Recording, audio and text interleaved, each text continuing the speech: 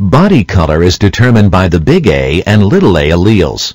Big A homozygotes are red and are present at a frequency of 0.2 in population 1 and 0.1 in population 2.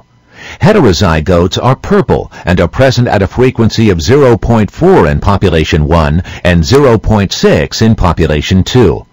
Little a homozygotes in blue are present at a frequency of 0.4 in population 1 and 0.3 in population 2. Note that the genotypic frequencies of the body color locus in these two populations are different. This is not the case for the allelic frequencies. The allelic frequency of big A is represented by the variable P and is obtained by adding the frequency of big A homozygotes in a population to half the frequency of heterozygotes. In both populations, P is equal to 0.4.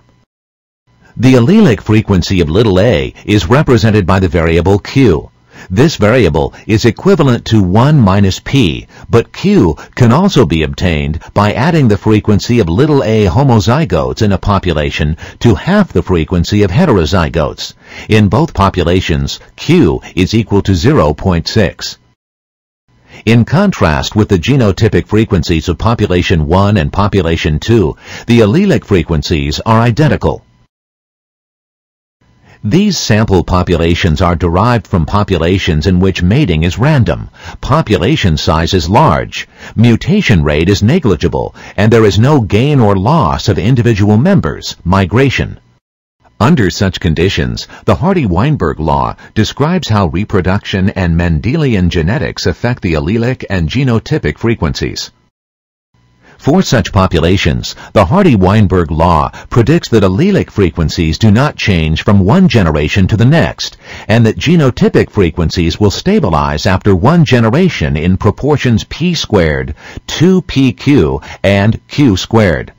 Let's see what happens to populations 1 and 2 after a single generation. After one generation, the proportions of individuals with different body colors change in each population. Now, the genotypic frequencies are the same in population 1 and population 2, despite being different in the preceding generation. Further predicted by the Hardy-Weinberg law, the allelic frequencies of both populations have not changed from those of the preceding generation. Moreover, the proportions of the genotypes follow what would be predicted by the Hardy-Weinberg law, p squared, 2pq, and q squared. Because these two populations are now in Hardy-Weinberg equilibrium, the proportion of each genotype in subsequent generations will remain the same. When a population is in Hardy-Weinberg equilibrium, the distribution of genotypic frequencies depends solely on the allelic frequencies. See for yourself how changes in the allelic frequencies can affect the proportions of each genotype in the sample population.